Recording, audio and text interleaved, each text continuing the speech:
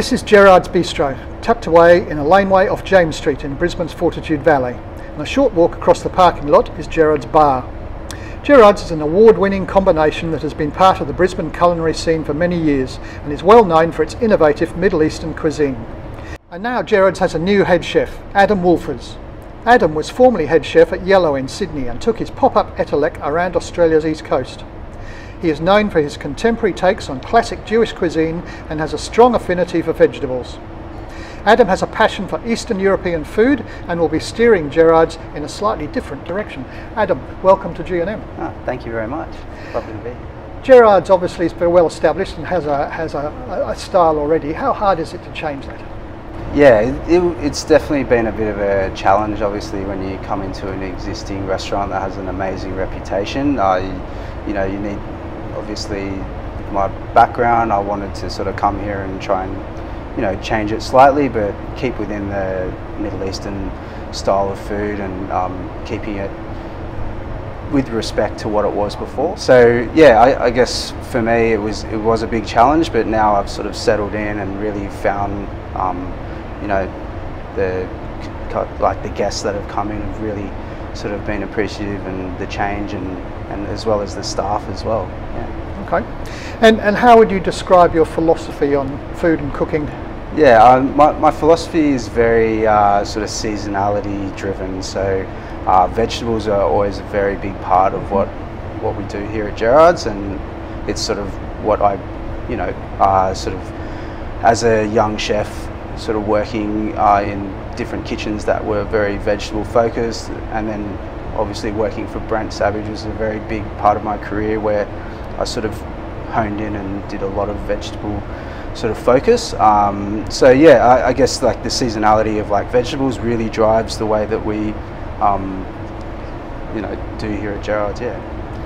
Has your food style changed over the years, and do you see it moving? Yeah, I think like obviously it has changed and evolved as I've gotten more mature, and from all the kitchens that I've worked in, luckily it's sort of like I feel like I've sort of found my own style, and it's sort of a nice feeling that you've sort of picked and grabbed different sort of ideas and places that you've worked, and then you sort of have brought it all together to sort of make it your own. Yeah. Your menu obviously draws upon your Jewish heritage. Have you had to change it or modify it for the local market, do you think? Thankfully I haven't really had to, I've sort of kept within what I feel is what Gerard's is right now, and it's, I guess for me the biggest thing is I want to let the customer, like the guests, experience something that they haven't experienced before, and keeping within my philosophy of like vegetable driven seasonality, using local produce. That is exactly what we're doing right now, and I think it's people, I guess especially the guests, are really enjoying what they've been getting. Yeah. And you have some quite creative dishes. How do you come up with your ideas? A lot of the time it's a lot of procrastinating and thinking all the time. Like I find that when I sort of leave the restaurant and go home, a lot of sort of ideas come to my head, and also like talking with local producers on what they have available and in season, and then that's how I sort of come up with new dishes and new exciting things. Yeah. Before you came here, you had your pop-up etalek, and you took that around various different locations. How difficult is it to transform something and move it like the roadshow?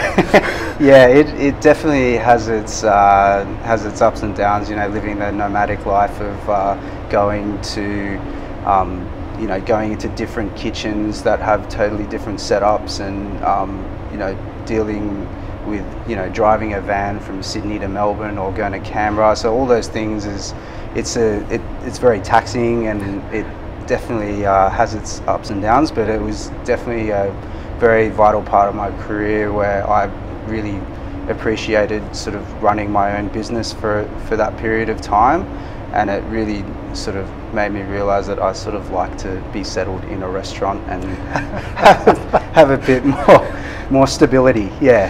How did you go for supplies while you were on the road? Yeah, and that's the biggest thing, is because you're obviously having to use different produce that's in different seasons, and you're having to source certain products that they may not have in a different state that you're so used to in Sydney, and that was definitely a big challenge for me, yeah, for sure. Yeah. Do you have a favourite ingredient that you like to work with? I would probably say my favourite thing at the moment is I really love breads. Breads is a really big part of Gerard's Bistro as well. So I'd say flour at the moment is my favourite ingredient. Yeah, flour and water. Yeah. And what sort of breads are you making? Yeah, so basically we're a lot of the breads we sort of done a lot of research on different breads from different countries, and then sort of take like different Middle Eastern countries and sort of done my own sort of twist on it and made it a bit more fun and a bit more progressive. So things like we do like a wood-fired fermented bagel. So we do like a sourdough based bagel, and we cook it in the wood fire oven, and we use all the scraps from the one of the potato dishes, and so it's sort of like a kind of, yeah, like an interesting bread that we're using leftover ingredients to try and use up something and then make it its own. Yeah. And we do like a fermented carrot pita as well, so we use all the scraps from one of our desserts, which has all these carrot scraps, and then we put that into the dough, and it has like a different texture and flavour. So those sorts of things are kind of what we're doing here, is utilising what we have. Yeah, that sounds really interesting. Yeah, I know you have a slant towards vegetarian dishes as well, and that's obviously quite popular at the moment. Do you see that trend continuing? Yeah, I think definitely at the moment everyone is now realising that the amount of meat and seafood and that we're consuming is getting to a point where something needs to be done. So like the price of meat and the price of fish is only going to go up and up, and you can still have those items on the menu, which we do, but we try to make a focus on the vegetables and make that as good as a dish as a meat dish or a fish dish. The vegetable dish has got to should be like appreciated as much. It's not just a side anymore. It's now, we're getting these amazing organic cabbages from Forbes Farm, and like tomatoes that they can be in its own dish itself, because the amount of time and love that's put into growing that, it should still have its own way to shine on a plate. Yeah, and you're heroing the vegetable itself in that case. Yeah, exactly. Yeah. And we're not doing too much to the vegetable. We're just basically making it delicious, and that's the most important thing. Is you can do 1,000 things to a vegetable, but at the end of the day, it needs to be delicious. So that's exactly what I'm trying to bring across with the Gerard's philosophy, is like we can make a cabbage delicious, and it's not just a second thought where we slice it up, ferment it, and turn it into sauerkraut and serve it with something which is still delicious in itself, but we want to make it we want to make it its own sort of the star of the show. Yeah. There's a bit of a trend at the moment towards some of these sort of vegan meat substitute dishes, beetroot bleeding burger patties and plant-based prawns I saw the other day, and I see 4 and 20's just released a meatless meat pie. Really, what you're doing is heroing the vegetables themselves, not trying to substitute, is that? Yeah. I mean, I think there is a market for that, and I think that's great for the people that enjoy that, but I don't think you need to try to make something look like a piece of meat. It's, people know it's a cabbage, like don't do too much to the cabbage, just cook it. Or with the beetroot, just make it tasty and delicious, and you don't need to mince it up and mix it with all this additives and things like that just to create a beef burger patty. Like, it's fine, there is a place for that, but it's definitely not my philosophy when it comes to cooking with vegetables. Yeah. Good, honest, simple dishes. Yeah, exactly. Will you be doing anything with different with Gerard's Bar as well? Yeah, so we're about to launch the new menu, and we're honing our focus on like a Middle Eastern bar. So we're going to be doing a lot more traditional style of eating. So, but still keeping within like the sort of fun Gerard's way.